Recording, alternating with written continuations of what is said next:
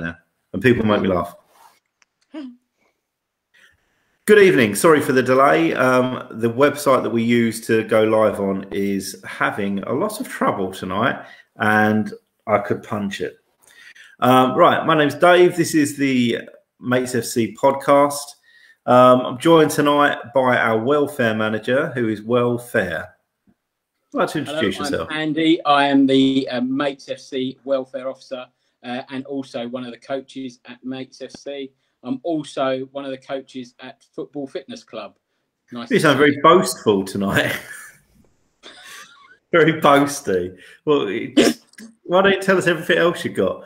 We're also joined by a newbie tonight, which is it's like it's not a human, who is one of our ambassadors, Liam. He originally was a player for us. He is a player for us, but wanted to get more involved and became one of our ambassadors. You want to introduce yourself, boy? Yep. Hello, everyone. I'm Liam. Like Dave said, I am one of the ambassadors now. So, yeah, that's all it is, really.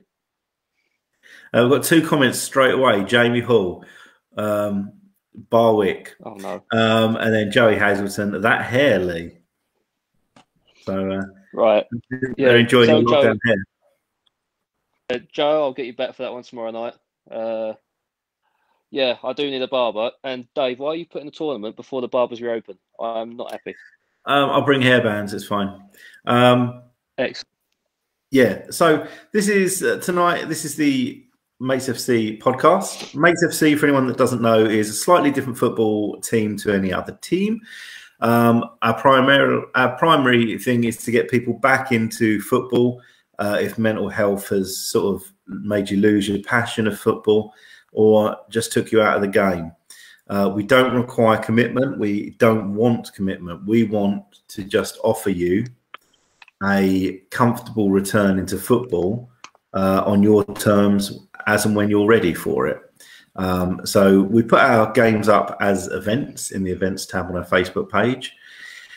And if you're free on any of those dates and you want to come and play for us, you just put your name down. Then the week of the event, we get in contact. We make a little messenger group and get in contact and see if you still fancy it. And if you do fancy it, come along. And if on the day you don't feel up to it, just don't come along. It's no problem at all. We are joined by one other person tonight, who is our captain, Captain Danny. Hello, Captain Danny. Hello, everyone. How are you? Danny. Talking about haircuts. I went for it. Give us a twirl. Nice. No. Top knot W. Nice. Is that Bowickers I can see? Mm-hmm. Here's mate. Hello. Oh, mate. All right. I like that tash. Yeah. Mate. Hey, Gringo. I'll wear it next Saturday. Yeah, nice one. A couple of other comments. Cy Bailey, evening gents. Matt Dyer, evening all. Yeah. And right, so what's coming up tonight, Mr. Tallis? All right, so on tonight's show, we have coming out of lockdown. So how are you all feeling about it? So start getting your comments on about how you're feeling about coming out of lockdown. How is your fitness going to be coming out of lockdown? Have you been keeping up a fitness regime, or do you need to get back on it? And what have you done to get back out and get back into football and get back into your fitness regime? So if you can start posting some bits. We'd also like to hear funny stories about grassroots football, the things that you can't make up and those memories that you can only have in grassroots local football. So if you've got any good ones, then please post them on tonight. We had some good stuff last week, so hopefully we can build on that. My old team have posted a few things, so we'll go through those as well. And then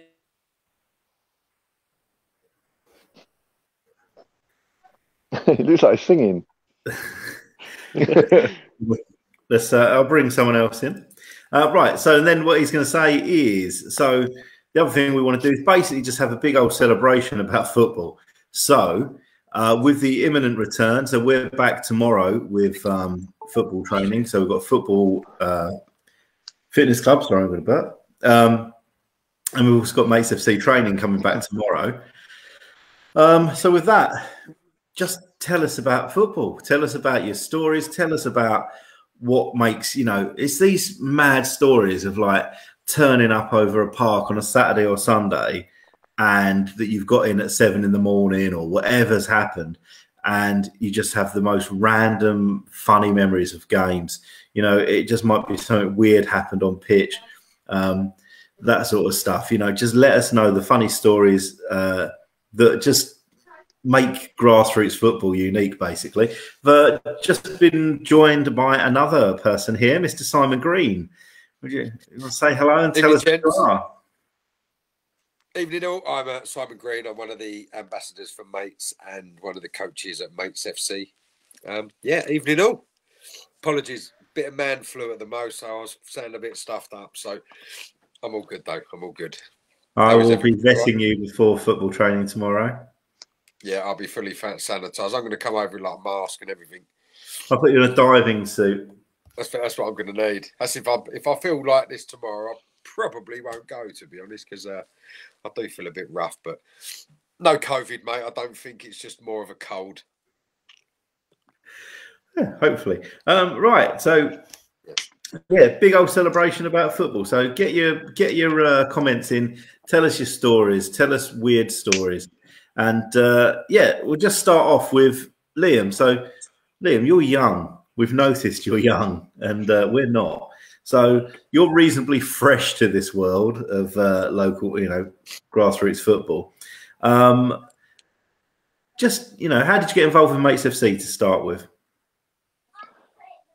I don't know, sort of by accident, really. It was just fly through talking to you, wasn't it, really? And you said you were starting a team, and I just wanted to get involved in a team. So yes, you travel from Benfleet for training, and so we're based in Chelmsford. Benfleet's a good 30 minutes away. So that's amazing. You and you've got another mate that comes down from Benfleet as well. But yeah, that's fantastic that you come down from there. Just got a comment there, sorry, from Sands United Essex, who we're playing on Saturday. Look forward to seeing you on Saturday, gents. So it's going to be a bit colder, but we had originally planned to do like mates versus mates on our first game back, but we had the opportunity to play Sands, and they're a great local team. And we're going straight in at the deep end, straight in with a proper match. And, a few things have tried to get in our way. The ground that we normally use, vandals, broke the goals. So quite an important thing when it comes to football. So at the last minute, we have managed to find another pitch. So that's gold dust around here at the moment. So Liam, sorry. You played pretty much in most of the games, apart from when you're going collecting pumpkins, I believe. That's my second hobby. That one, I do pumpkin collecting. Pumpkin yeah, it's Liam. Yeah. It's the things you do for love. Liam absolutely lives and breathes for playing football, and he absolutely loves playing with us and for us. Well, not with us, for us. He couldn't come to one match, and it was because he'd arranged to go pumpkin picking instead, which is more important than football. Can we not get a group for that around Halloween? And Liam can be ambassador. Yeah. Pumpkins. You could be doing your puzzles. Liam could be picking pumpkins. Everyone had forgotten about that. Yes. He's got to mention this week as well. That is great. Have you done many puzzles this week, Danny? I haven't done any since Christmas. I packed him in a box. Some of the boxes I put into storage, and some of the boxes I brought with me. And you take this jigsaws very seriously. If you've so I brought the jigsaws with me, thinking I might have a go at them, but I don't think I'm going to get time, to be honest. Yeah. I might have to miss a game for a day of jigsaws. Yeah. Have a nice jigsaw afternoon with a few beers. That sounds great. Right, I'm gonna drop myself out and just bring Andy back until he stops breaking up again. Bear with. Hello, everyone. Can you hear me? You're back in the room, mate. I've put 50p in the meter to 4G. 4G. We've gone on 4G tonight. Have you not rung Tiscali over this last week and had a go? You're out of order. So anyway, how is everyone? Sorry about that. Yeah, how's everyone feeling about coming out of lockdown? How's your fitness? Do you know what? I went over. Well, you went out where, Simon? I popped over to my Vets football this evening just to get a bit of fresh air, and when they train over Baddo, and Danny, there was probably normally you get maybe a five-a-side, and it's not a massive pitch over at Baddo. I think there was 24 people over there this evening, Dan, between the two vet sides at Baddo. Was it on the grass or on the? No, just on like the 4G, one of the tennis courts. Yeah. I haven't been since pre-season, and there was 2 games. I can't remember if you were there or not. I think you were injured, shoulder collarbone thing. Yeah. But yeah, there were quite a few over there, but that's pre-season, isn't it? So it's a similar sort of thing. I suppose it feels like pre-season. Mate, there was everyone. I turned over there. I took the boys over the park, and it was a little bit late, so I thought, we'll go over the rec and say hello. Yeah, 20. It must have been. I think there was 4. There was 4 teams to sell, 24 people, and they was like only like round robin, winner stays on kind of thing. But you never get that. It just shows you that people are itching to get out and about and do something in it, and they. Yeah. Yeah, definitely. Chelmer Park was mobbed tonight with people doing football training. It was everywhere. Like it was really mobbed. We've had some comments come in. Matt Smith, with that ponytail, Roberto Baggio is a poor man's Warner. I'll take that as a compliment. Cheers, Matt. And then Robbo's come on. Dan, we can do a puzzle before the 5-a-side in a couple of weeks. A pre-match routine. I haven't announced this yet. I've signed Robbo up for our team. Oh, yes, Robbo. Good lad. Ringers now. He's not a ringer. He's part of the he's a weekly podcast.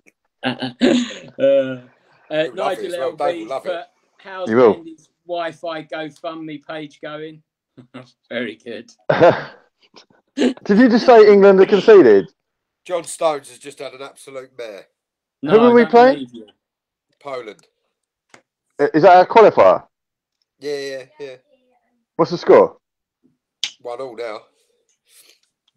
Harry Kane scored a penalty early doors, and then John Stones has just had an absolute mare. Tried to take on a centre forward at the centre back, and he's nicked it, passed it across goal, and they've just scored 1-1. Perfect. Is it second half? First half? Second half. How long's left? Harry Kane's looking good for England, isn't he? I mean, anything else, Dan? Half hour. Any tabs? No, there's half hour left. Yeah. I think Harry Kane's looking good. I wonder when a big club's going to come in for him. Was he going to West Ham? Is he? No, he's meant. I heard he was going to Man City to replace Aguero. Oh, really? I've heard that. Right, there's a good debate for you, Dan. You've just raised a good debate. They were having a debate earlier when I was listening to Talk Sport, and they were saying about Aguero. Does he go into the Premier all-time great strikers? Yeah. All day long. Oh, yeah. He's scored probably the most memorable Premier League goal ever. Yeah. Aguero! He just scored. Whenever City play, you kind of like, if they win 5-0 and he scored a hat-trick, no one thinks, oh, he scored a hat-trick. You just think, he only got 3. Who would be your top five Premiership strikers of all time, of the Premiership? Henry. Yeah. Henry, Shearer. Aguero, Shearer, Van Nistelrooy. Oh, Rudy. Yeah. Rudy. I'll put Suarez in there. Rudy, You've got Suarez, You've got yeah. 5, Si. Brian Dean. Who? Brian Dean, no. What about Bergkamp, righty? No, yeah. You got loads. Defoe, Sheringham, Zamora. Stan Vaz Tay, Stan Collymore. Ian Wright. There's been a few, isn't there? Neil Shipley. Yeah, Ships. I think the way you got to do. Robbo's put you don't get a statue if you're not a legend. That's right. He's right over there. Yeah, he's getting a statue, isn't he? Who is Aguero? Yeah, outside the. Is he? Outside Old Trafford. Isn't there a Alan Shearer one statue? Yeah, there is one at Newcastle. There must be one at Newcastle. Yeah.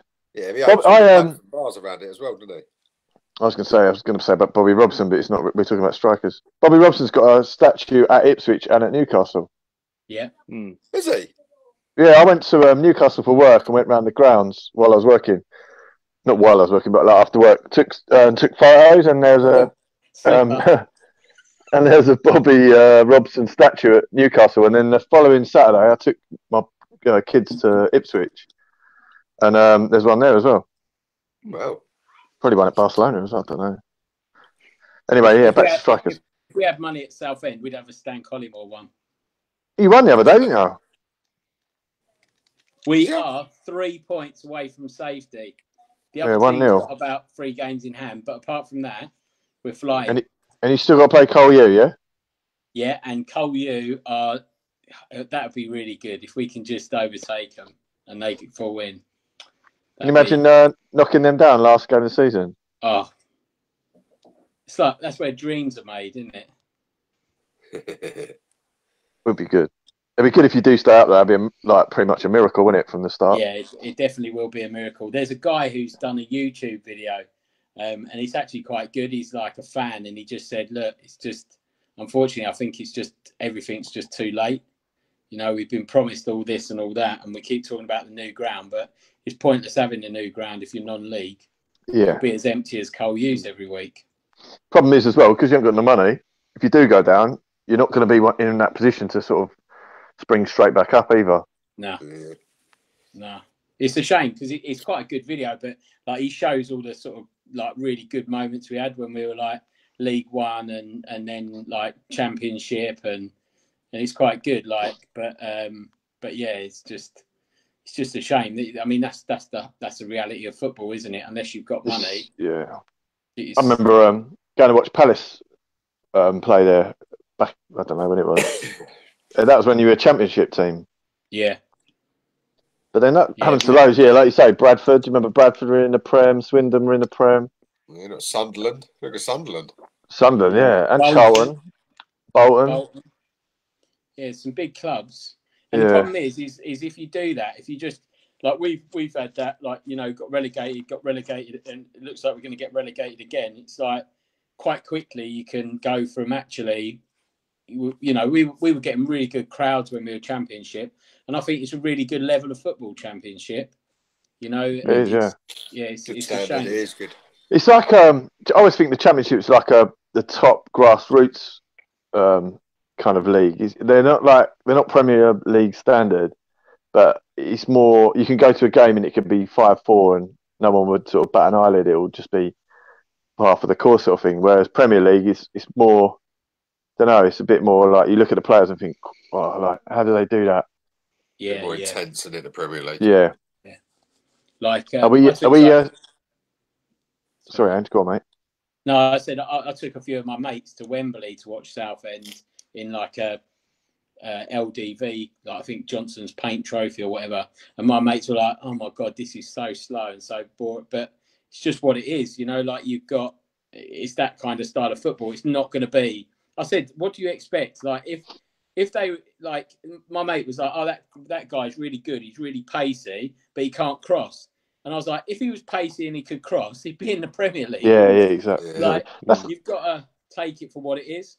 It's like when you watch, like if you're a sub or you're watching you go and watch a Sunday League team and that, and you on the sideline, you watch it, you think the same thing. Oh, it's so slow. I wish I was out there. Like, it makes such a difference. And then when you do, like, if you're a sub, whatever, and you go on, it's so weird because you're sort of playing at the same speed. Yeah. It just looks so easy to watch. Yeah. And you think on those big pitches, it slows it right down as well. Yeah. But Nigel LV's put, if you were getting a statue, you wouldn't want the same geezer that did that Ronaldo bronze statue, would you?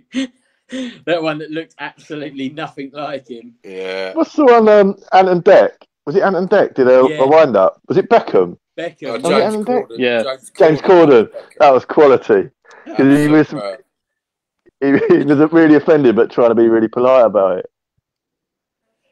Matt Smith put, why don't the Shrimpers re-sign Freddie Eastwood? He could do with a new caravan. Very good. Actually, to be fair, I'd love him to come back. He was quality. I remember his debut. He scored a hat trick, and he was like literally. We kicked off, and I think it's one of the fastest goals ever scored. We got this new player, and you know when you get a new player, you're like, oh, he literally got the ball, ran down, scored. Everyone, yeah, we'll have him. Yeah, he's all right. Yeah, we'll have a bit of that. His son actually plays for the youth team, and I think he's out on loan at the minute. But yeah. Yeah, but is he playing for the youth team because of his dad? I'm not sure, really. I haven't actually seen him. They reckon that he's quite good, but I think this must be Dave has put Michael Jackson statue at Fulham. Oh, yeah, there is, isn't there? Yeah, he didn't have many appearances, did he, for Fulham? But right. Also, like, start posting up your funny stories from grassroots. The things that you can't make up. I've got a couple of good ones. Like I asked my team today, like my old Sunday team that I used to manage. I asked them for a few, and I've got a couple. The first one was funny. We were getting ready for pre-season training, and I was like, look, we've got to be fitter than everybody else because last year we were a bit slow out the blocks, and then we really started getting going. And then Jamie McKenzie, who's one of the players, was like, I spoke to my dad, who was in the army, and he said he's happy to come over and do some pre-season training. So I went, yeah, perfect. That's great. Anyway, he said, right, everyone meet us at Gallywood Common. So we all went over to, I think we all like jogged over to Gallywood Common from Cheltenham Park. And you know where all the big bike ramps are in the woods? And he got us, split us into two teams. There were logs. They had to carry the logs up these slopes, down the slope. Then he had them like lying. You know when you lie on the floor and you keep your head up and your legs up, so it's just your abs like just completely working. But he just left them there, and then he was like, right, got another lad and got them to walk over their abs, so they had to hold it while these people walked over. Literally an hour. We were over there for an hour, and everyone was destroyed. Like literally, did proper army training. Is that when you put your heels about 6 inches off the ground and you have to hold it? Yeah, and you hold it. We used to have that, and the manager would walk on our stomachs as you basically, it was rock hard, wasn't it? If you're doing it properly, you can't feel it. Oh yeah, that was nasty. And if you're not doing it properly, if you're cheating it, you can really feel it. So he was like, And he honestly beasted the boys, and they were like, everyone was walking back, and he was like, no, walking, let's jog it back to Cheltenham. They were all like, and literally, and to be fair, I think he came over a couple of times. He then came to the field and did some bits as well. But literally, they were the fittest they'd ever started off. But it was just a beasting. But the funny bit was it went round the league. There was a rumour going around the league that we'd got an SAS guy in to train us. and Middleton as a coming. Yeah, they thought we got Ant Middleton over there training us. But we had Dick McKenzie, brilliant guy. We had a similar thing with, I don't know if anyone watching has heard of Kev Fuller. He's a proper legend, but he was in the army as well. And he was, me and my mate Lawrence Baggett, we played for a team called Ravens. And I played for Ravens since I was old enough to play men's football. And then we were battling it out at the top of the league with a team called Chignall, who were like the complete opposite of us. We were like quite good at football, but we were all like too nice. And Chignall were like big sort of naughty boys and everything, but they were good as well. And then last day of the season, they beat us in the title decider. And they come up to me and our keeper, and we're going, oh, look, come and play for us next season. And kept like, asking us. And in the end, we both joined their team. First pre-season, it was at Melbourne, and it was about 35 degrees. I didn't drive at the time, so I had to get a bus from Old Molsham over to Melbourne. Turned up, and Kev Fuller was the captain. And he'd just come up, well, not just, but he'd been in the army as well. And he first thing he did was just hand us a bin bag. We're like, that, what's going on? We've got to go around and collecting all the litter or something. And he goes, right, make some holes in that, lads. Chuck it on under your top. So I was thinking, right, it's 35 degrees. I'm not wearing a top, so I'll just wear the bin bag. And we had to go running around the perimeter of Melbourne, round and round and round. And basically, I don't know if you've ever worn a bin bag, but it makes you sweat like ridiculous. And we had to do that as our first session. I thought I was going to throw up. But the same thing, we got well fit. We won 20-0 on our first game of the season. It is amazing. Like, if you can get that pre-season bit, it makes a massive difference. Yeah. But it's just funny, isn't it? Like I say, the boys were just ruined for a couple of weeks, and then luckily they got back after the friendlies. They were all right. They were up and running. But Melbourne, we had some good games over there. That used to be our home ground, the home of football. Never enjoyed playing at Melbourne. One of the lads once, we were warming up, and one of the lads ran off and had a wee in a bush. But you know where the houses are, where the driveway, and so as you drive into Melbourne, there's houses that face the park, and he'd gone and had a wee in a bush right opposite one of these houses. So we kicked off, and was that someone's foot? About someone's foot in it. What's that? What was all that about? Sorry, Anne. There was like someone having a beauty therapy on a bed. I could see a foot sticking out on some boudoir. Whose foot is that? Is that size foot? It's the wee in the bush. And he literally had a wee in the bush, and then we carried on playing the football match, and then this lady come marching across the middle of the pitch in the middle of the game. So all the boys were like, "Love, we're playing," and she went, "I don't care.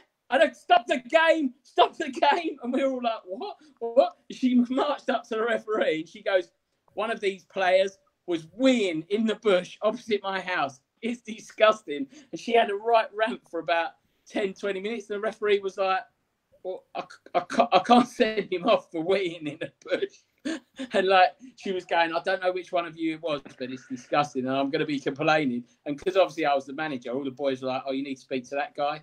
And I had her for about 20 minutes just having and I was going, "I'm really sorry. I don't know. Didn't know what to say." I was completely I'm really sorry. Really sorry. You should have said, put it down in writing, and I'll pass it on to the FA, and then just screw it up.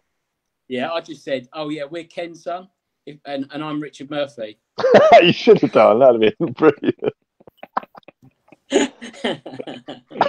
Oh dear. Liam, you got any? Sorry, mate.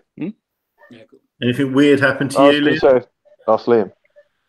Oh, well, to be fair, I never actually played grassroots growing up. I had a bit of a weird upbringing in football. I had it a couple of times where I was about to sign for teams and they folded, and then I ended up being a referee instead. Oh wow! My first game got threatened to be sued in, so that weren't a good start. What? Was you weeing in someone's bush? I wish that'd have been less embarrassing. What happened? So I passed a course in about October, November time, so it was quite cold weather. So my first game was 1st December. Yeah, 1st December of that year.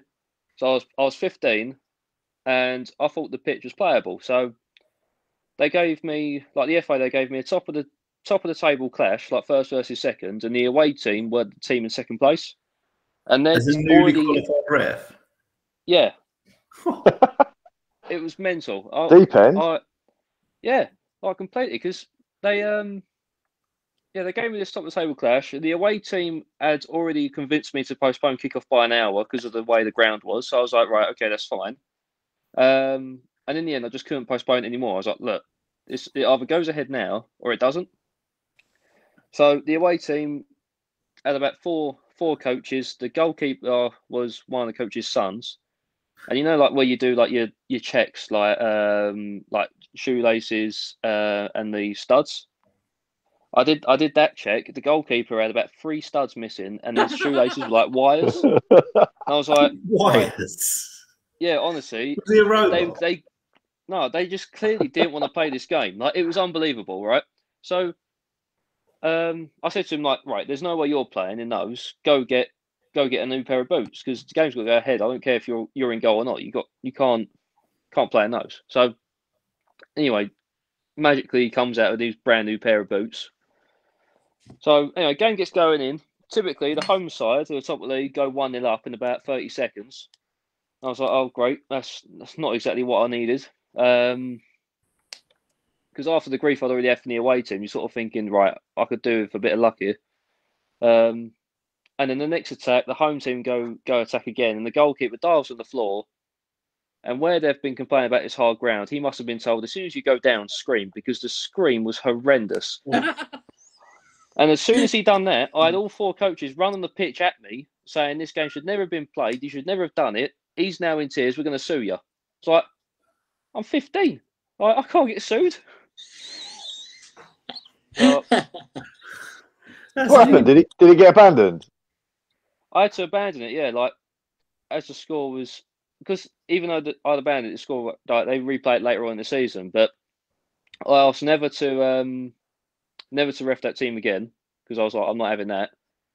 There was a hearing about it, and they wanted me to go sit in the court for it, and I was like, no, really? You're all right. Bloody hell. Yeah. Yeah, it's proper. When it goes to hearings, they're proper, like really strict, aren't they?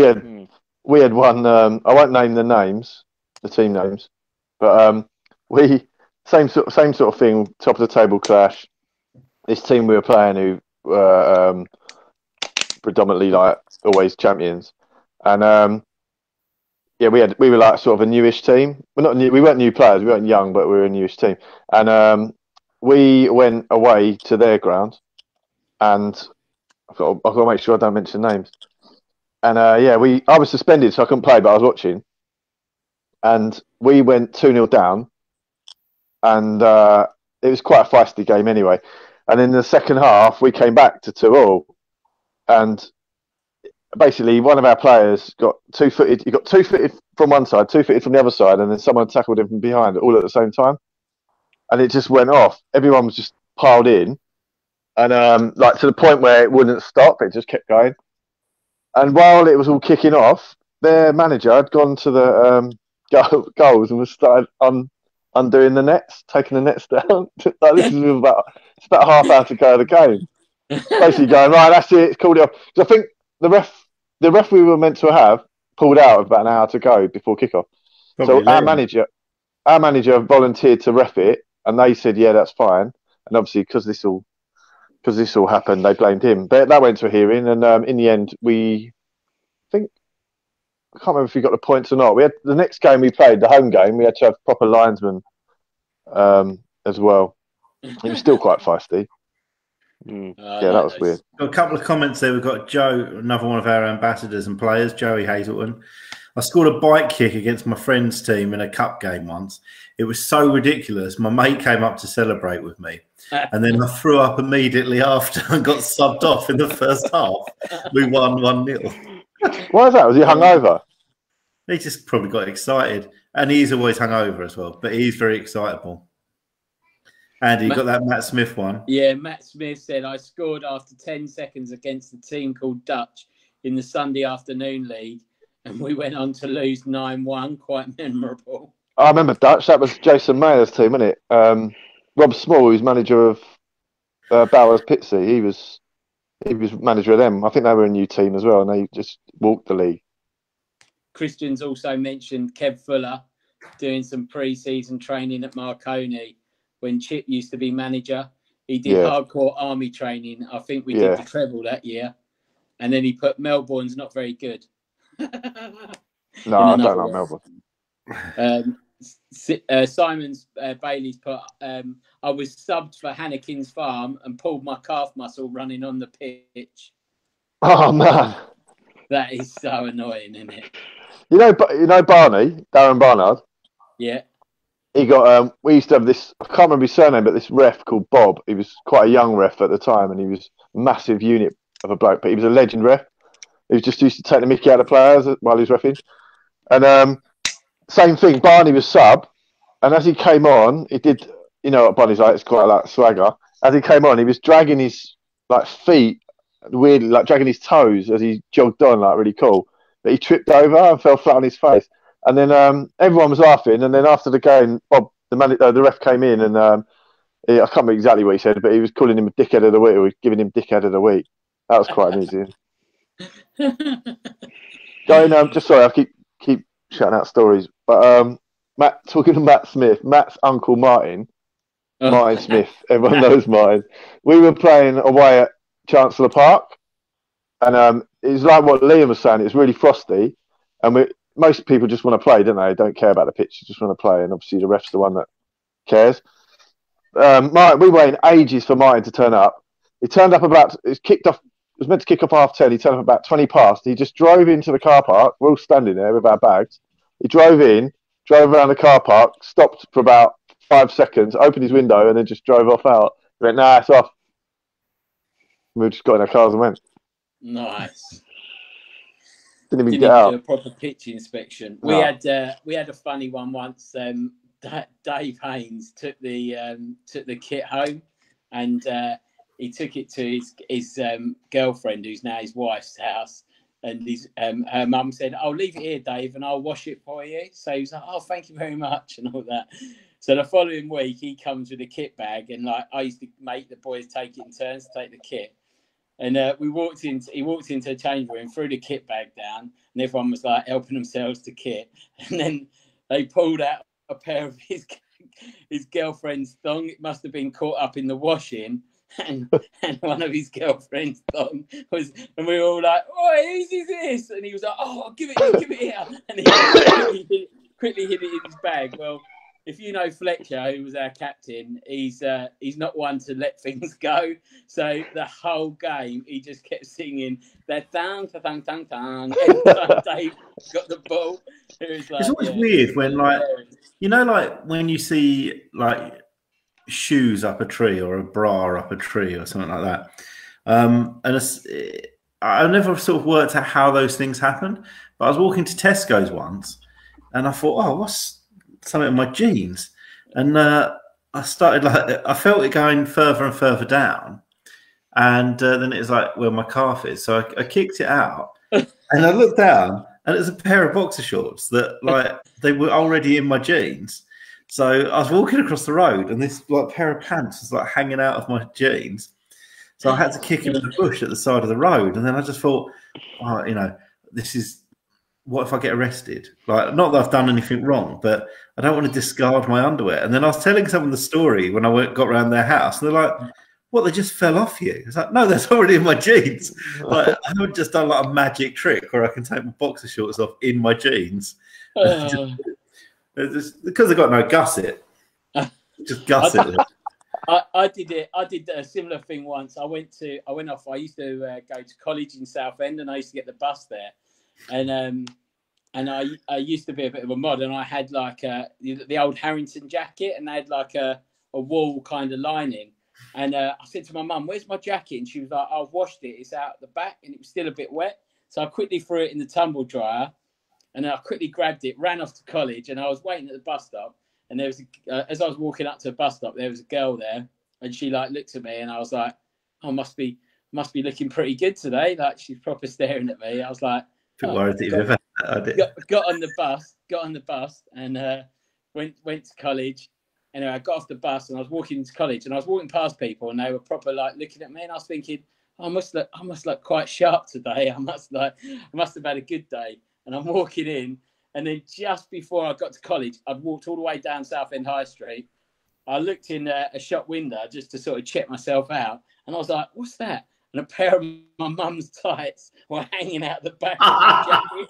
Oh my God! Like when you tumble dry something wool, it goes really static, and it obviously these tights had got static. I quickly pulled my jacket on, and they were like hanging out the back. So that's why everyone was staring at me, not because I was hot, just because I had a pair of old ladies' tights hanging out the back. I had some on my head once. I was in this pub in Nottingham, and an old lady come up and like she was on a hen do, and she took her tights off and just put them over my head and face like a balaclava. It was like a dare. I nearly got gassed.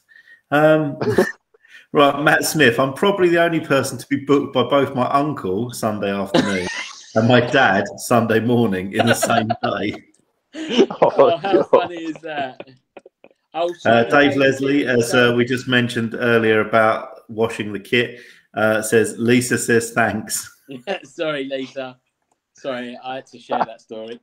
Dave reminded me of it. If it's what colour are they? Stop That it. interest. What the Stop kit? it. We used to Everyone's play. thinking it. The kit. Go and do a puzzle. I tell you one little comedy. Oh, sorry, someone's done a goal. Yeah, England 2-1 up. Who scored? Who scored? One of the England players. Oh, Maguire. 2-1, Maguire. What, is that late? Robbo. Well done. Thanks, Si. 2-1. It's got to be nearly the end, isn't it? If that was second half earlier. Half hour ago. Do you remember, Snell, who's played a couple of times? Yeah, brilliant. Yeah. He used to play in my team and he was great, really good player, great striker. And we played once on that really far away pitch at Melbourne, the one that was almost by the church at Melbourne, right in the far corner. And we were playing and there were some kids behind the fence and they were like shouting the whole game and everything like that.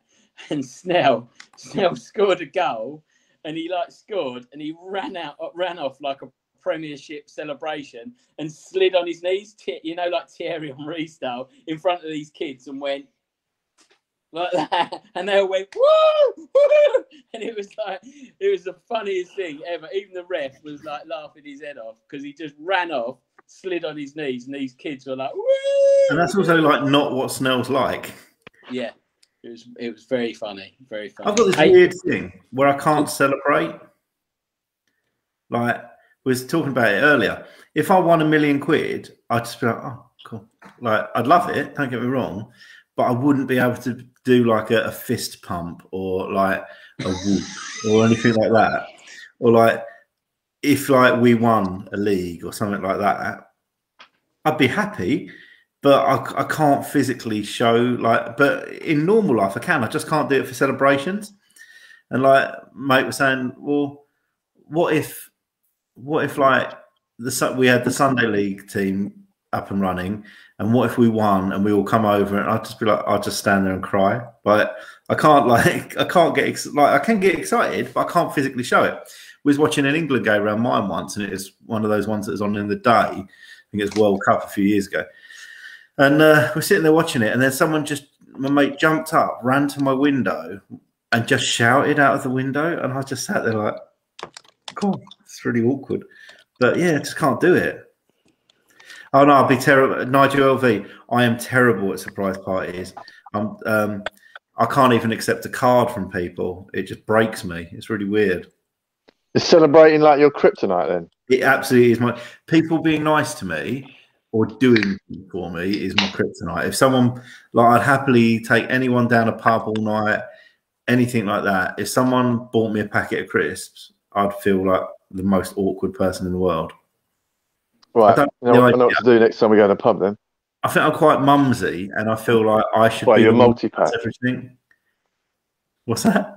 I said next time we go to the pub, I'm going to buy you like one of every crisp and every nut. I'd buy you 20 nuts.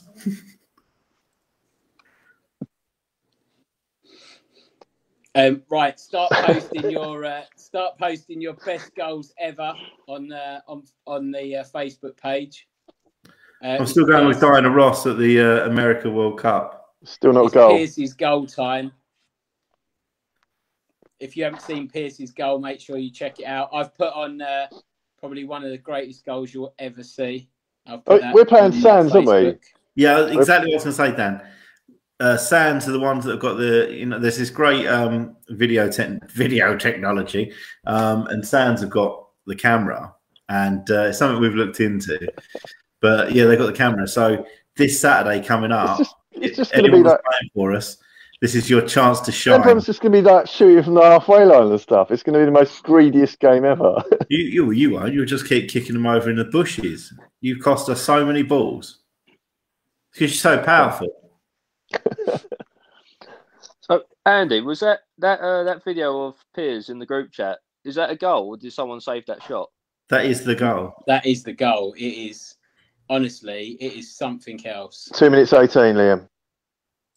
2 minutes 18. Make sure, get on it. 2 minutes 18 that changed your life.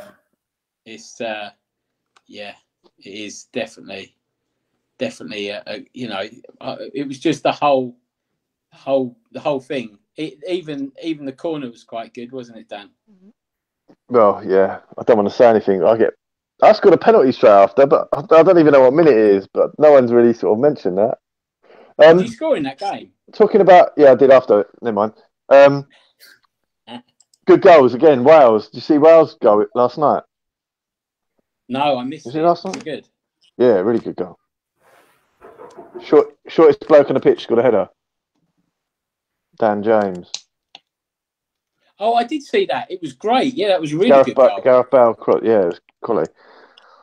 Can't think of any newer goals.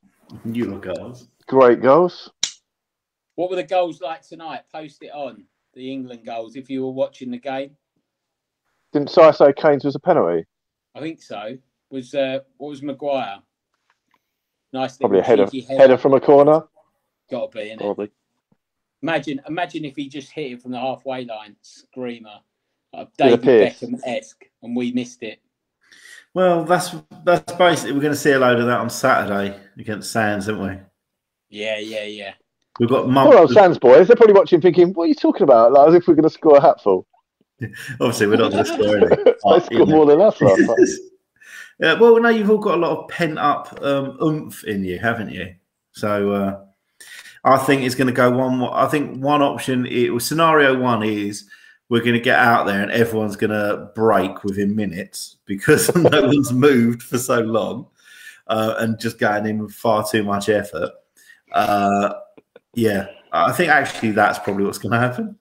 But yeah, we're doing some more warm ups as well. So anyone that comes to play for us, we've had this traditional thing that we get on the pitch, try and do a little bit of a warm up as quickly as we can. But because like pitch time pushed for time and that, we changed it a little bit. So when you come and pick your kit up at the meeting point, which is normally the car park of where we're playing, we'll have a 15-minute warm up there prior to going on the pitch. Just to get everyone a little bit warmed up before we get out there, rather than breaking you straight away. I've uploaded. I'll be dressed as Mr. Motivator and Mr. Rotor. I can arrange that if you want. Do you want me in Lycra? I'll put it to the messages, I think. Put it to the vote. Yeah. If you want me in Lycra, I'll be in Lycra. Post now. Thumbs up, thumbs down for Dave in Lycra. We could both do it, Andy. Matt Smith. In the same suit. Warm up.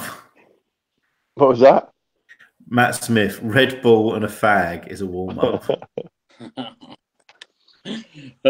I've put some goals on for Matt Smith. So I've put the Freddie Southend ones debut hat trick. I've also put the Freddie Eastwood against Man United. What a goal. What a goal. And I've also, just for Dan, I've put a little Stan Collymore against Millwall. What, for Southend? Southend, yeah. Is that when he had the tash? No, he didn't have a tash then.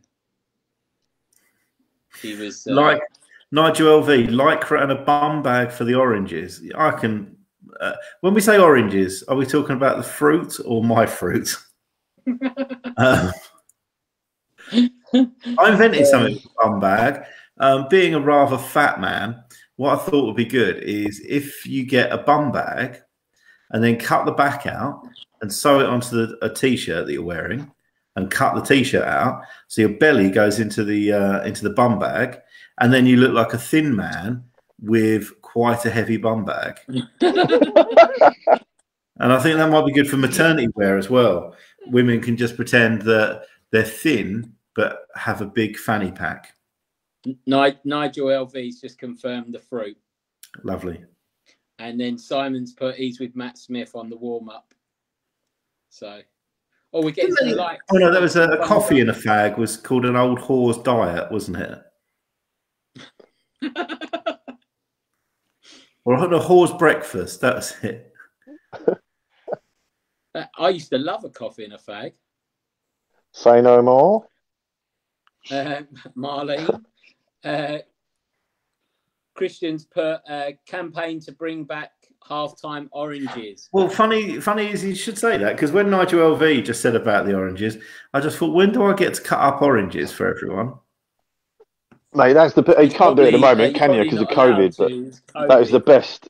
That is so nice. A halftime orange. Why my oranges got COVID? Well, I don't think you can. Are you gonna? What you could do is you could wrap up in foil half an orange per person, and put them in their own bag, in a kit bag. I could cut sanitize them up chocolate orange. You could have a chocolate orange. Oh instead. Yeah. Oh, chocolate orange. Now you're talking. What was I going to say about one orange? Of my 5 a day. Might throw it. 5 chocolate oranges a day. Do you know what Cilla Black used to eat? Well, we're live, remember? Cilla Black used to, because when she was poor and lived in Liverpool, a treat for her was to peel an orange and then roll it in a crumbled OXO thing, and she'd roll it in that, and she used to call it a Cilla daiquiri, and she'd eat that. And her and Paul O'Grady were at the Ivy one day talking about it, and she got them to bring out some like a chicken OXO and an orange, so she could have a Cilla daiquiri. Maybe we could celebrate with those.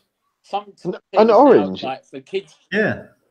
So homework for everyone. If by next week, or maybe we do it live next week, we eat a orange rolled in a chicken. Well, so it's like batter. An OXO batter. Yeah. Around. I'm up for that. Give that a go. I can't imagine it tastes nice. No, if it's all right for Cilla. Little pre-match. Yeah. It's like sweet and sour, isn't it? It's like probably quite nice. I'll pop a few in my. I'll wear some gloves. I'll pop them in your bum bag. In my fanny pack, ready for every time someone scores a goal, they can have a Cilla daiquiri from my fanny pack. Robbo's put like a naughty kangaroo. Gravy that. Oh, God. Nigel LV said, when did they stop giving oranges at half time? When people started eating bats. they give like a lot of the games. Like I manage a youth team, and they give Haribo at half time. Yeah, sweets at lunchtime. Sweets at lunchtime. Half time. I've got a sweets table in my new house here because I'm not fat enough. So. Oh dear, it's like Willy Wonka's round yours. It is. That'll explain all the little orange men.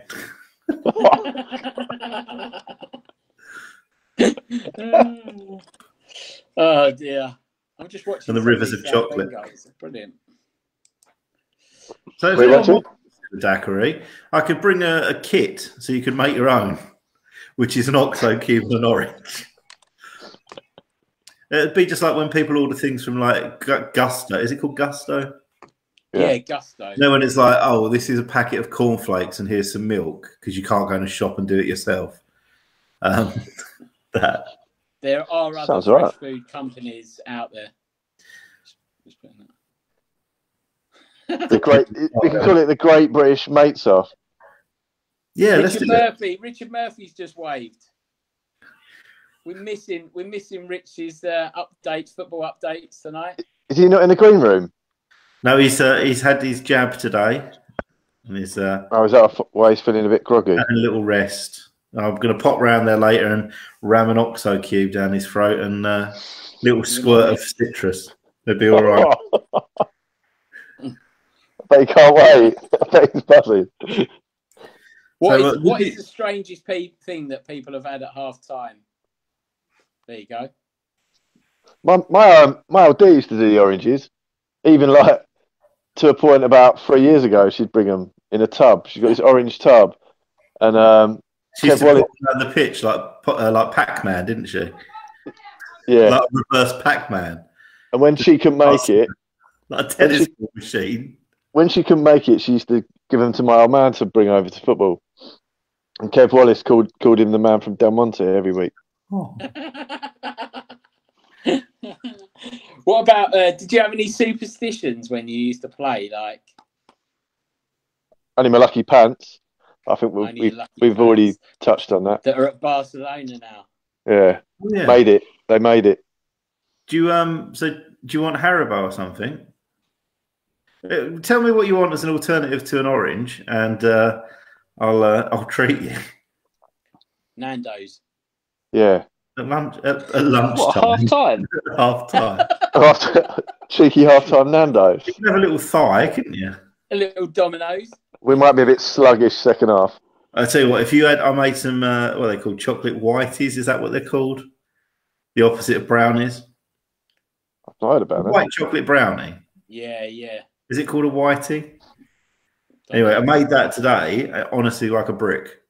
I just it tasted nice and the middle was fine, but it was so heavy. Simon Bailey's put jelly babies all the way. Oh, okay. Matt Smith would like Rich Murphy would like Matt Smith and a cigar at halftime. Take some bit. Oh yeah, I thought that was a request. He wanted Matt Smith and a cigar at halftime, but it was Matt smoking a cigar at halftime. Then we got one from Matt Smith. We had orange breezes at halftime last game of one season at Charrington Sports. Similar. Oh dear. I remember having a Red Bull once at half time and literally I had to sub myself off in the second half. You do what? I had a Red Bull at half time once and literally it sent me crazy. I thought you said you had to tug yourself off. I had to take myself off the pitch. It's not much better. So all that pent-up energy.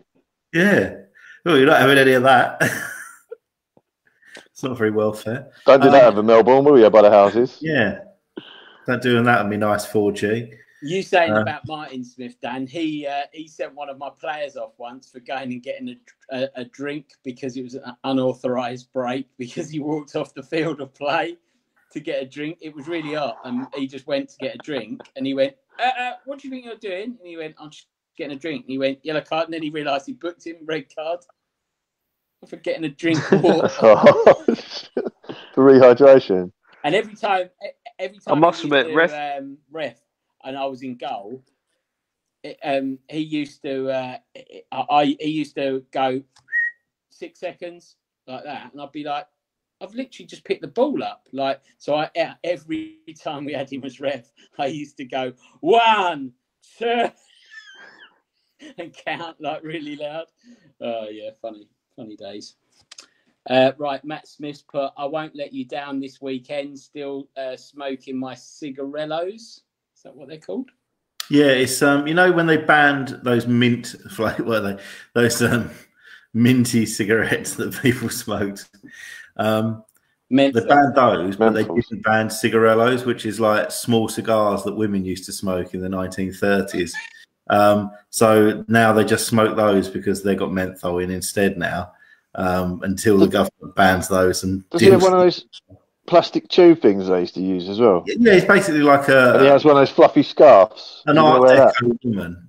Yeah, from one of those tight hats. Don't they do? I thought they now do cigarette. I sound like an old man. Don't they now do those cigarettes with the plastic ball and you pop it if you want menthol? No, that was a little button. Like you used to squeeze the filter and it used to pop and then it'd be a menthol cigarette. I'm sure they're the ones that got banned for years. Oh, they got banned as well? I think so, yeah, because they count as menthol for some reason, just because of that button. What's the problem with menthol then? Why they banned them though? Sterling Click, Simon Bailey said. So you can't have menthol cigarettes anymore? No, you have to have a cigarello. They got banned like before the summer. Why did they get banned? I think they was attracting people to smoke. I used to like them. That's why. Yeah. To be fair, they did taste nice. So they make them disgusting. It puts people off. Next week, all of us popping a pipe in our mouth. Oh, do you know what? Do you know what? When I smell a pipe, it reminds me of my dad because he used to take me fishing. Side Bailey or like this. He used to take me fishing and he used to sit there and then he used to go and light the old pipe up. So whenever I smell that pipe tobacco, It reminds me of fishing with my old man. Right, no joke. I was going to buy a pipe because my same sort of thing. My granddad used to smoke a pipe when we'd go on our summer holiday. My nan would pick us up, and we'd get in the car, and it was amazing, the smell. And like recently, I thought about buying a pipe just to like, I don't even smoke, but just to smoke it, just to smell for that smell. I can remember the smell now. It's an amazing smell. Yeah. My dad used to clean his pipe out on the kitchen. On the kitchen worktop, and I just always remember like there'd be like I'd go to like butter some toast, and there'd be tobacco in it and stuff like that. Where the butter? Yeah, because it'd just be like it'd just do it on the worktop, and I'd just put the. Is this another influence from Scylla? Yeah, I was wrapping my toast up in tobacco. I forgot the word there. Cy Bailey's not football related, but I stopped on the 100-mile Prudential bike ride to have a cigarette and got some terrible looks. I think if you're riding 100 miles, you can do what you want.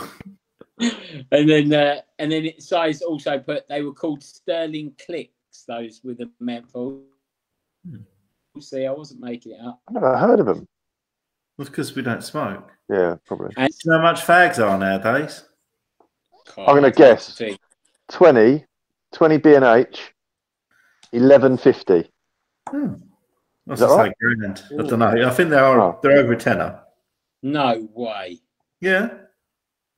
I remember buying my first packet, 10 B&H, and I went in the shop, Tuppence. and I wasn't old enough, and I went, "Can I have 10 B&H?" And she went, "Yeah." And I went, "Oh, can I have another 10?" So I bought 20, but in 2 10 packets because she let me have the first one. I thought I'm on a roll here. So I went, "Can I have another 10?" Stock up. And they were 99p for a pack of 10 cigarettes. Bloody hell. When I was a boy. Oh, yeah. Sovereign 6-pack. Nice one now, Joel V. Right. Simon Bailey, bang on, Captain Forlan. 11.50. How's that been happening? How's that been going all week? Oh, yeah, all right. I put the profile picture, didn't I, on the temporary profile, and then who was it? Someone else made. Oh, it was Ben, wasn't it? On one of the groups put a comment. But other than that, it's been pretty quiet. I've had a banter-free week. Huh.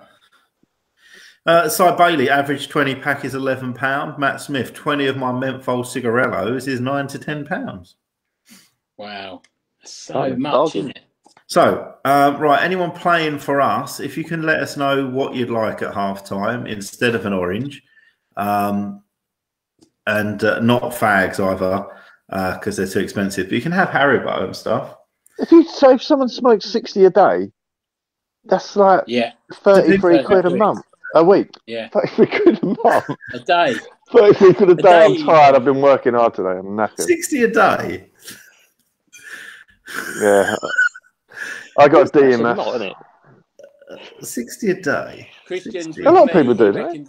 Pizza. That's 7. If that in a working day of 8 hours, that's 7.5 fags an hour. Yeah, people 60 a day, 40 a day. People used to smoke 60 a day, didn't they? Bloody hell. Oh, pizza. Yeah, we can do pizza. Oh, we used to play a team in Basildon, and they used to get pizza after the game. Because that's the beauty of Vets football, right? You get the home team has to put on food for the away team every single game, and then you get your favourite grounds to go to. Some of them do like boring cheese sandwiches. At Baddo, he's a linesman. He's a player, but he's predominantly a linesman. But he's also the chef, so he cooks. He normally does a chili or a curry after the game. Nice. Jelly babies seem to be. They give you energy, don't they? I don't like jelly babies. I don't like consistency. They give you energy as well. And Haribos, fizzy Haribos. Oh, I've got some proper fizzy fish here. Are we still talking about sweets? You sure you don't want a Scylla daiquiri? I do now. You took me into it. Do you take all the white stuff off? The pith? I hate all the white stuff on. Yeah, pith. Yeah. We're taking the pith. You know how to get that off, yeah? I hate all that. If you roll your orange, people haven't played for a while, so Ventolin at half time, maybe. Yeah. You roll your orange and then Defibrillator. and push it. Put a bit of pressure on it when you roll it, and when you peel it, all the white comes off. Oh, Nigel LV's with me. Same as Andy. I don't like jelly babies. They've got a strange texture. I suppose it's they're that like sort of hard flour on the outside, and then they're weird. It's I think for me, it's the sugar. I don't really like how they're coated in sugar. Yeah, It's is that what like powdery stuff? Powdery. It feels horrible. It's like when you get a cheap donut. They're like that. Oh, I hate that. They got that powdery shit. The ones at Adventure Island. Those donuts are sickly. Oh, they're the bomb. Yeah. Right. They flip over. Yeah. Mr. Robinson, crumpets with Marmite and cheese. I've never had a topping on a crumpet. Is that melted cheese, or do you just put the cheese on a hot crumpet and it melts itself? I don't know. I was asking him. Ty Bailey says, "Get Liam a Barney Bear." Is that spam face bear? Yeah. Yeah. Barney Bear's the little cake bar, isn't it? Oh, Barney's, yeah. My kids have them. Yeah. What are the ones from Piggy? Oh, Percy Pig, I'm thinking of. From Marks and Spencer's. Yeah, their fizzy towels are nice. Right. Is there anything that people are currently having instead of oranges at the moment in the football world? I think it is just jelly baby, isn't it? And because I bought, gels. One of the main reasons getting into football was I wanted to bring a big plate of like a big silver serving tray of oranges around with me. Love to see that. That. Or like, you know what they have in the cinema in the 50s when they sell ice cream from those trays around the neck. Yeah. That could be me on roller skates with jelly babies. And a bum bag. With boobs. Yeah. Has Andy had a power cut? He's gone for a Silidacary and a Red Bull.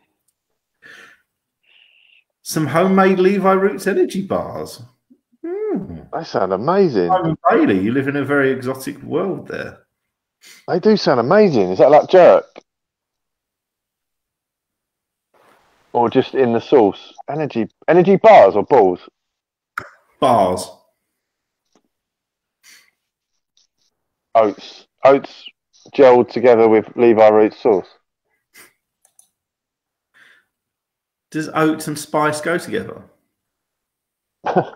Well, who knows? I didn't think OXO and oranges would go together. What we could do is at half time we'll do. You can have a Silidacary, or you can have oh shit, what are they called? A tracker bar with some Levi sauce on it. I'll tell you what. If Joey Hazleton's playing and he has that, he's definitely going to throw up if he scores, or if he don't score. Excitement. Crumpets with Marmite and cheese. Sorry, my phone overheated. I've never had that before. It said statistically for you. Phone is dangerously warm. It's because it's working so hard to keep your connection. It's working so hard for your personality. Harsh. Energy bars. You can post the recipe in the players page. Simon Bailey, thank you very much. Joey sorry, I missed that. What was that? Simon Bailey is he said they're energy bars, and he'll post the recipe on the players page. And Joey Hazleton's just been sick. Did you see Christian said about buffet? Oh, I could do a buffet. Don't start talking. Not with Robbo on there. Robbo will be all over that. Oh, Robbo can have a bit. Take a tip from a fat guy on a buffet at wedding. Don't pick up a plate. Because you always get that guilt bit where you think, oh, has my plate got too much stuff on? Don't take a plate. Walk down the buffet thing, just grazing. Just eating. And then get your plate. And then people go, oh, you're not having much? No, I'm not really that hungry. But you've eaten half of the buffet. That's a fat man thing. Buffet tactics. Because the thing is, when you're built like me, you can't be the first up at the buffet. Because otherwise everyone goes, oh, look who's at the buffet. But then if you get one sandwich, everyone's like, as if you're going to eat one sandwich. Yeah. So Christian, if you like, I can sort out a prawn ring for you, or a beef reef that they do from Iceland. Beef reef? Yeah, they brought it out at Christmas. It was a beef reef. Toby Carvery. It was basically beef in a circle. Toby, I'm not a fan of Toby Carvery. Don't get it. I don't get the big excitement. Just someone makes your roast dinner and you ain't got to do it yourself. If it's dry by the time you get home. Oh, you eat in. Don't you? there. Can't eat in. Nigel LV is interested in my beef reef. I love a buffet because it's the only time you get to a buffet at a funeral or something like that. It's the only time you really get to have an egg sandwich. I don't bother making myself egg sandwich. I quite like an egg sandwich. Homemade egg sandwiches are the best because the egg's still warm. It's like a cook program now, isn't it? Well, what we could do is each week we could do a different halftime snack, a COVID-free home pre-packed snack, and we can offer the team an option each week of what they'd like. Nigel LV's put, no, I never get the guilt. I have no shame. 3 times reload. Like it. But that's the beauty of a buffet, isn't it? It's only when you're in Sharm el Sheikh at the Hilton that reload. You have a shepherd's pie and then put a bit of pizza on top of it and have a pork chop at the same time on the same plate because you can. Buffet, all these tactics of buffets. Let's go to buffet, avoid like the vegetable, not vegetable salad. You lot are talking like reload. It's not Call of Duty. Honestly, you just haven't lived. And because they're all the same, aren't they, buffets? It's like a repeat. So once you've done about the first 3 or 4 things, it's just a repeat of the same as you go along. So you just when you have unidentified, you get back to your table, you've got unidentified beige battered or breadcrumbed food. It's always fish, and you think it's 2 or 3 of them. You're like, that's rubbish, and then one of them's chicken. You're like, oh, I love that again. And then you have to go out there and like just get 30 of them and 10 egg sandwiches, and then you're like, oh, yeah, just shimmy back to your table without everyone looking at the fat boy with all his food. Do you two finish your buffet food? I never ever finish my plate. I finish the table. I just get bored of it. Gets dry and hard. Food. I have to finish it because I don't take a plate. I'm eating as I go. It's like the Alan Partridge thing with the big 10-inch plate. Be a bit embarrassing if I put the crust on the table. Put them back on the plate on the. And you've always got to do that little comedy thing with a Scotch egg and a mini sausage, haven't you? Just for the next person in the queue. When you never know if it's a mini Scotch egg or one of those Cheesefield ones, rank. Cheese and onion. Minion. Hot fish and chips on a cold winter. We can do that. Joey Hazelton, Lee and Dave have witnessed me sneak to the front of many a buffet. No one suspects the small guy. And yeah, exactly. Use the small guy to go and get your food. What's that amazing songs, isn't it? That nice. That's incredible. That place. Too many people there again. Football, that's great, isn't it? Football. So anyway, we're all coming back to football tomorrow. We have got Football Fitness Club, Chelmer Park at 8 till 9 on the Astro. If you're interested and want to come to that, it is fitness with a ball at your feet. Be about 4 drills, and then we'll have a bit of a kickabout afterwards. Unleash some built-up energy from all the Red Bulls and Scotch eggs, and then relax afterwards with a cigarello. Then afterwards we have 9 till 10 o'clock Mates FC training. This week it will be pretty much the same thing, 4 drills, but for the following weeks, based on our performance at the week's game beforehand, we will be brushing up on skills and about working as a team a bit more. So that'd be a good opportunity to do that. That's 9 till 10. Then on Sunday, we have got our first proper match back against Sands United Essex. We played them before. Great lads. Absolutely love playing them. We've got a few games against them coming up, so that'd be good. Did you say it's Sunday? Saturday. I'll just really comment. Sorry. You said Sunday, yeah. Saturday, what time? Excuse me. Oh my God. Meet at 10:30. Sorry. 11 kickoff. Just to be clear on that, don't turn up at 10:30 on Sunday because no one will be there. Oh, I know. I'll still be lurking around the park. Is it Melbourne? Yeah, it's Melbourne this week. Yeah. Unfortunately, we can't have any spectators, but nobody can stop people walking through a park. Well, they can't stop him pissing in the bush. Bailey is going to bring the skills on the 10th. That's his first game back, I would guess. For Team Danny for the win. No way. I'm in goal. You're not going to win, are you? No. I've got nothing to say to that. No comment. You're in my team. Dave, you're playing. You're striker. I've got broken legs. You need to play, Dave. Everyone wants to see. Have some fizzy fish. Thumbs up, thumbs down if you want to see Dave play on the 10th. I don't know. What was the Lycra result? Was there any comments? People were just sick. Joe Hazelton was sick. Anyway, Andy, you saw me kick balls on the other day when we was doing that photo shoot. I was sitting with Andy's daughter. Andy was doing a photo shoot, taking some photos of people kicking a football. And I was sitting with his daughter. I was like, "Oh, look, Daddy's like a mermaid over there." And she looked over and he was laying on his front with his hands, like with his head like that, with a phone in his hand, with his legs kicked up in the air like a woman laying in the sea, a beautiful mermaid. And then I went, "Oh, isn't that nice?" And she went, "He's so embarrassing."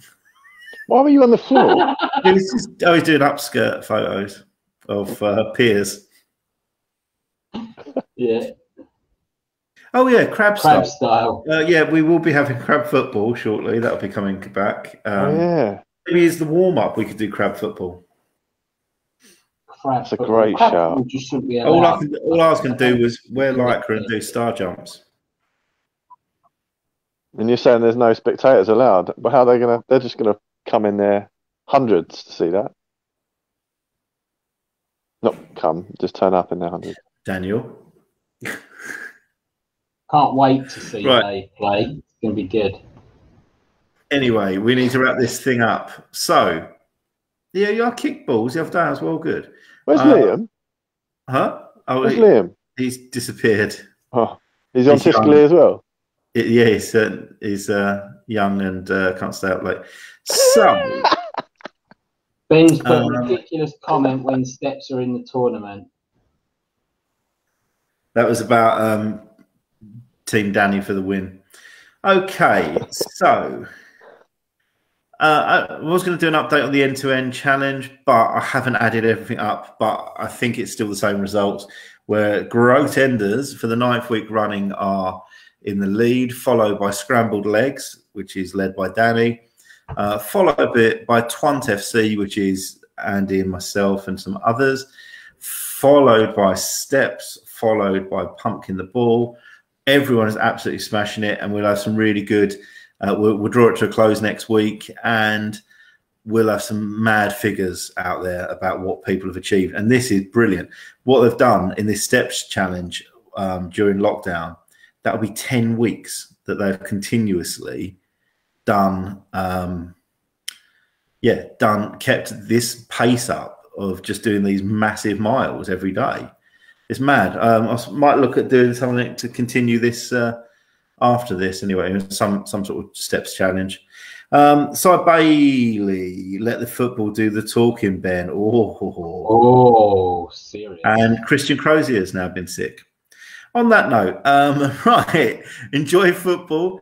If you want any information about coming to have a kickabout over Football Fitness Club or Mates FC training, have a look at our Mates FC Football Fitness Club Facebook page or social media, or message any of us, or put a message on here. And right, we'll see you all tomorrow or this weekend. Yeah, it's actually here. We're well excited. So as long as no one else bends any goalposts, let's smash this thing. Thank you. Goal. Hey, Dave. Do a goal. Go on. Do a goal. Right in there.